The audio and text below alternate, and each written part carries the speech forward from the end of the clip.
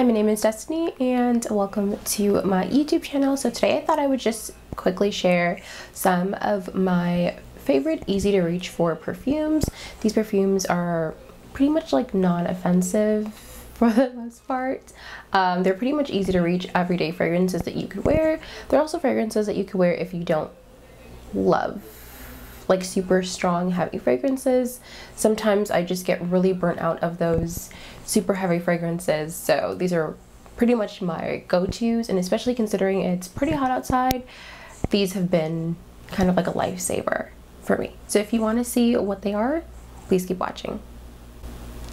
So the first one I have here is like one of my all-time favorite fragrances, and this is like clean, really soapy, think fresh laundry, but like better, if that makes any sense. And this is Blanche by Byredo, and you can see I've used this a lot.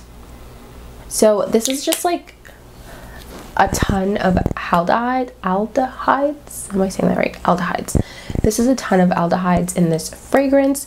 Honestly, it just smells like really clean, like soapy, like you just soaked yourself in a bubble bath and you got out and you're like squeaky clean.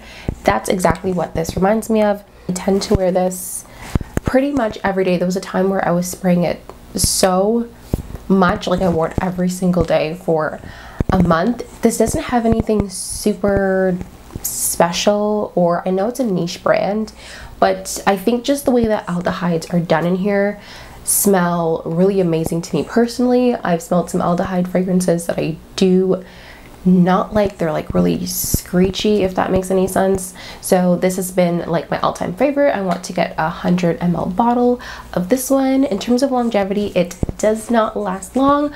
I will say that I feel like this is a scent that I wear because I love the scent, I love the smell, and not because I intend to get like beast mode projection or anything like that.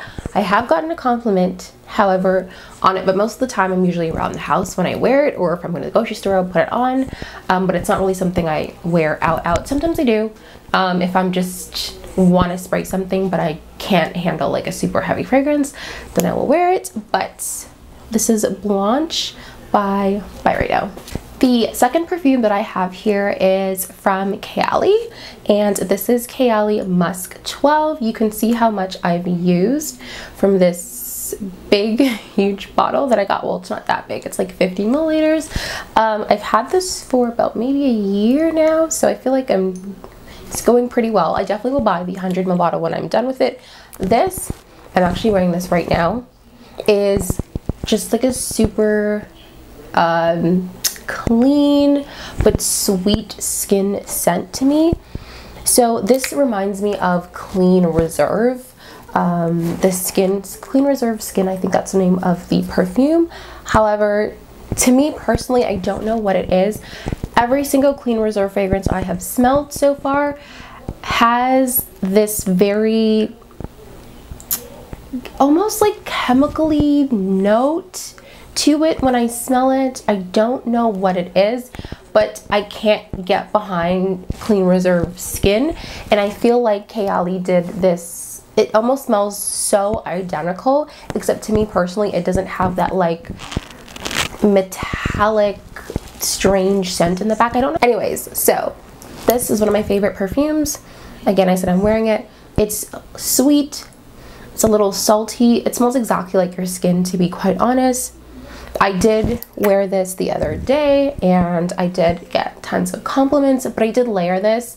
So I layered this with another 13, but the fragrance oil, the fragrance oil I got was from Oil Perfumery.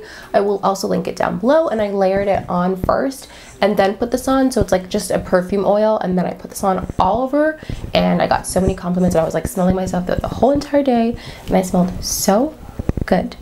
So if you want to try the combination, you definitely should. But this is Kayali Musk, number Kayali Musk 12. The next perfume I have here isn't necessarily, I would consider like a musk or skin scent. It's more of like a citrus scent, but it's really light, and I thought that I would share it with you guys. And surprisingly, it lasted me all night one time, and my mom complimented me the other morning. So this is Vibrancy Adventures. This is the Captivating Memories collection with Zara and Jo Malone. So Zara has been coming out with like a ton of collaborations with different perfumers, which I really enjoy. And I feel like at this point I'm semi-collecting them because I'm a huge Jo Malone fan, to be quite honest.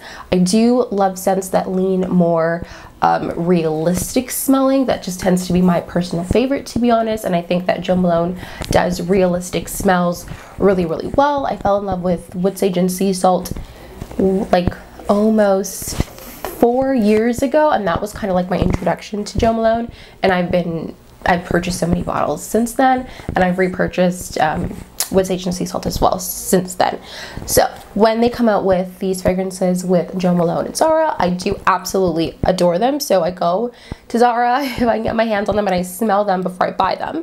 And this was the one personally that's just stuck out to me the most out of all of them. The other ones personally were just too sweet. Now some people say, I will say, that it reminds them of Sprite. It does not remind me of Sprite, but I can kind of see where they're going. It does have like a fizzy, sparkly, lemony scent to it. Very citrusy. It's just completely for the summer. I mean, you could wear fragrance whenever you want to, let's be honest. But the other day I had sprayed this to go to bed. So this is like one of my everyday perfumes as well. I love citrus. I'm a really big citrus girl, and just citrus and florals have my heart, and musks. And so I sprayed this. I went to bed, you know, 9 hours, 8 hours later. I woke up.